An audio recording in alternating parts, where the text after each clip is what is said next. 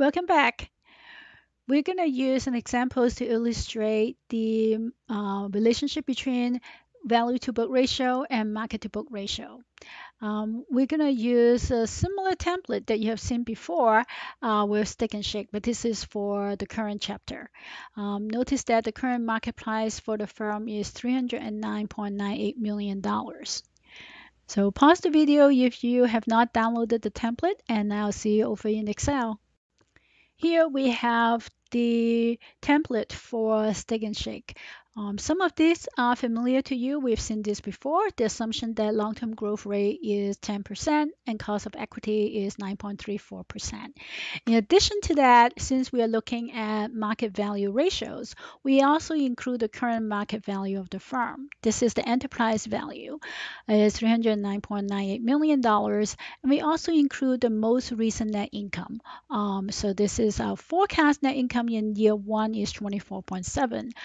21.8 million is what was reported. So both the net income for year zero, the 21.8 million, and the market value of 309.98 million, and the starting book value 165.8 million. These are all easily verifiable values. So these are high quality numbers, whereas the forecasted number, the forecasted net income, and forecasted future cash flow, those are subject to assumptions and calculations of the analyst. What we're going to do is we're going to compute the value to book ratios. So the first step is we're going to compute the ROE. I use CIRE, but basically this is the ROE because for this company,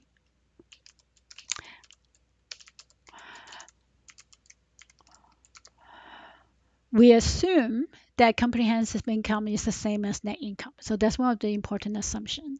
So ROE is simply earnings, so net income, divided by the most recent book value. So that's our ROE for year one, and we can compute that for the next 11 years. Then, again, let's refer back to our formula. I mentioned this many times. We want to write this down so that it's handy for you to reference so you understand how we are implementing this formula in Excel. So this is the first thing we computed is the ROE. Next, we're going to compute this difference. So the difference between the two, we're going to compute the residual ROE. Residual ROE is defined as ROE in each time period. Notice there's T on it. Subtract the cost of equity.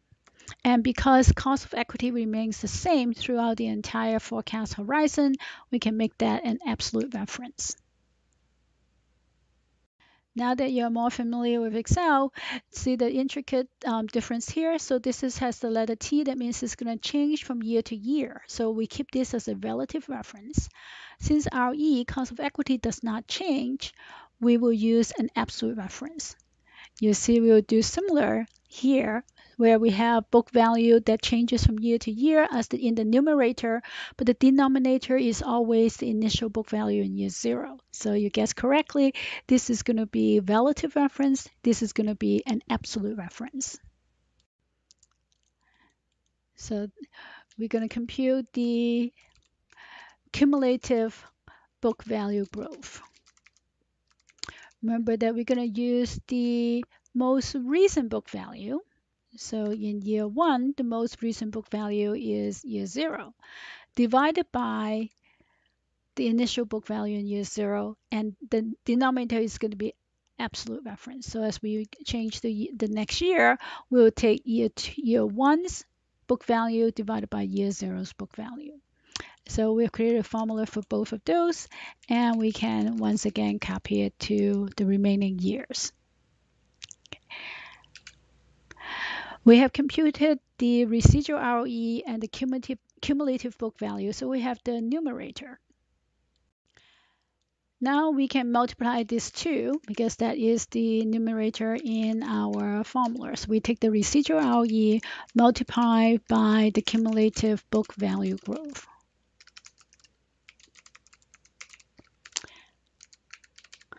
So that's just the product of these two.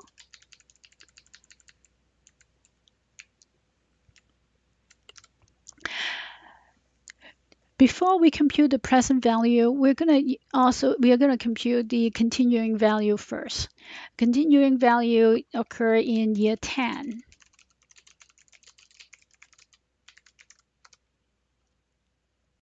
Remember, we're not computing the present value, so we can ignore the discount term. So to compute the continuing value, we need the ROE for year 11. T plus 1 will be 11.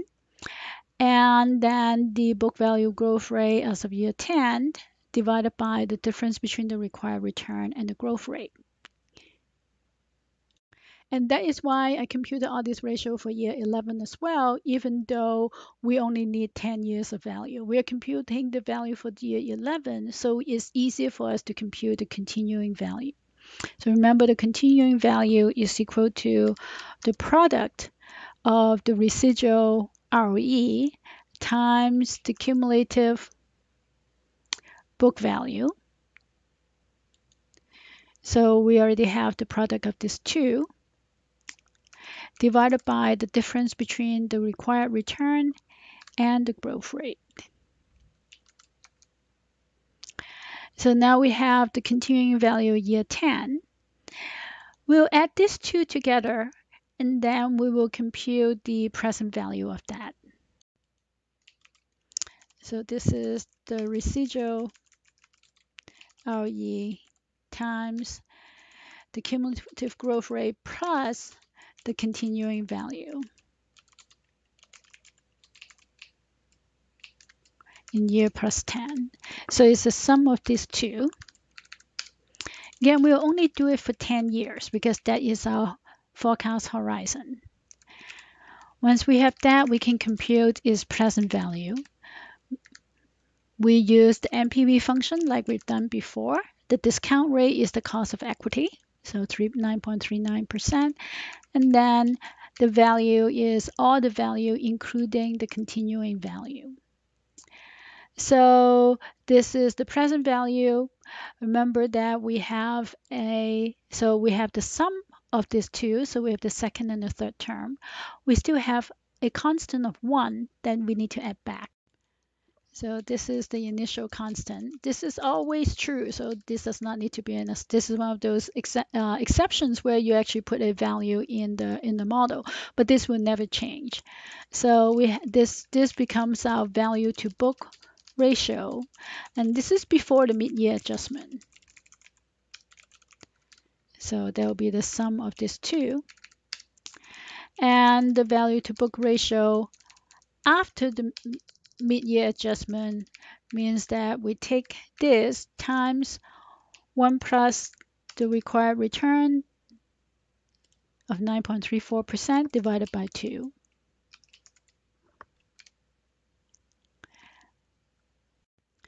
Once we have computed the value to book ratio, we can use it to estimate the firm's value. Remember, value to book ratio is based on book value. So first let's apply this.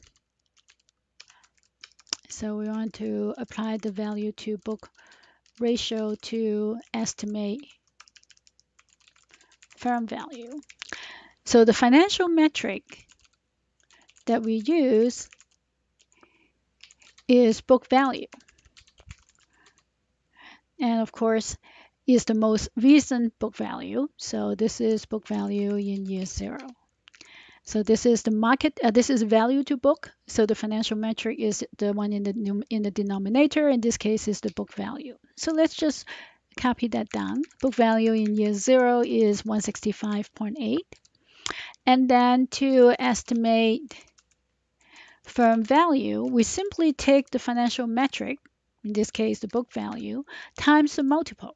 The multiple is the value to book ratio, so 2.98. So we take the financial metric times the multiple, and that's how you come up with a firm value. So whichever ratio you're using, just choose the corresponding multiple um, and the corresponding financial metric. You multiply the two, you come up with your estimation. So it's extremely easy to compute. So now we have the market to book ratio, the value to book ratio. Let's also take a look at the market to book ratio. Remember, the market to book ratio is the market value, and in this case, that is 309.98 divided by the book value. Book value is 165.80. So we see that the market to book ratio is smaller than the value to book ratio. So we would conclude that the market is under, if you believe that your valuation is correct, then the market is implying that the company is undervalued. Let's take a look at a few other ratio. First, let's take a look at price earnings ratio. Remember that price earnings ratio ideally should be based on forecasted earning. So if we're going to do forecasted earnings, we'll use earnings in year one. And price earnings ratio is equal to market value, so that's 309.98, divided by forecasted earnings, so net income of year one. Here's our price earnings ratio. We can also compute the value to earnings ratio. Value is what we just estimated, the $494 million, divided by earnings in year one of 24.45. So you can see that the price earnings ratio is smaller than the value earning ratio. So once again, we determined that the value of this company is greater than the market price. You can also see that the current market price is 309.98 million, whereas we think the value is 494 million. So our estimate is quite a bit higher. This is the ideal price earnings ratio, but most of the time, if we don't have forecast earning, we'll actually compute the price earnings ratio using historic earnings. If we do that, the price earnings ratio will be the price divided by the net income in year zero. So this will be the historic price earnings ratio. And this is the expected price earnings ratio. And the value to earnings, again, we can compute the historic value to earnings ratio. It is, of course, not surprising, also higher. In the most recent example, the value to book ratio is not 1, and the market to book ratio is also not 1. That means that the market thinks that the value, the market price of the firm is different from the book value, which is actually most of the time the case, and the value that we estimated is also different from the book value.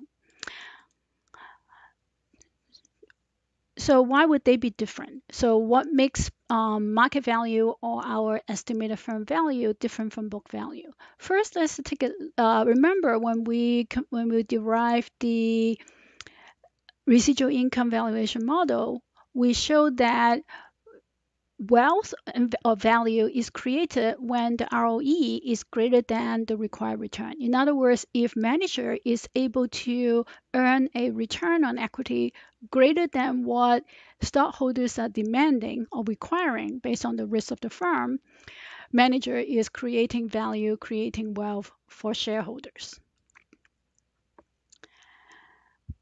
And under the residual income valuation model, the three factors that affect a firm's value are the future ROE on income, comprehensive income or net income, the growth of book value, and the cost of equity or the required return, which is determined by the systematic risk of the firm if we use the capital asset pricing model. So a firm's value to book ratio will also differ from the industry average. If the firm's expected future ROE, return the required return or book value growth different from the industry average. And the value to book ratio will change if the current expectation is different from the firm's historic average. So when we compare a firm's value to book ratio to the industry average value to book ratio, or when we're comparing a firm's market to book ratio to the industry average, we're going to look at how is the firm's book value growth, cost of equity, and ROE differ from the industry average or from the firm's history. So what have we learned about market to book ratio?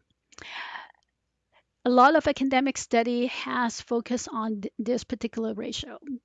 What researchers have found is that market to book ratios tend to be fairly stable and mean reverting. Mean reverting means that firms that have lower than average market to book ratio will increase over time. So that means their price will tend to go up. Firms that have higher than average market to book ratio will decrease over time, meaning that their price is going to go down. So firms with the highest market to book ratio tend to have the highest ROE through the next 10 years. And firms with the lowest market to book ratio tend to have the lowest ROE through the next 10 years. In contrast, firms have the highest market to book ratio has the highest growth rate in book value. And vice versa, firms that have the lowest market to book ratio has the lowest book value growth rate. So these results are consistent with mean reversion. Mean reversion means that over time, ROE will converge to the industry average. And this is what will happen with market competition. If your firm has a higher than average ROE, you attract competitors. Competitors will copy either your product or your strategy, and their ROE will increase over time, and yours will decrease relative to your competitors. So in the long run, ROE will tend to converge to the overall industry average. We'll end this video here. In the next video, we're going to take a closer look to price earnings ratio and value earnings ratio. See you soon.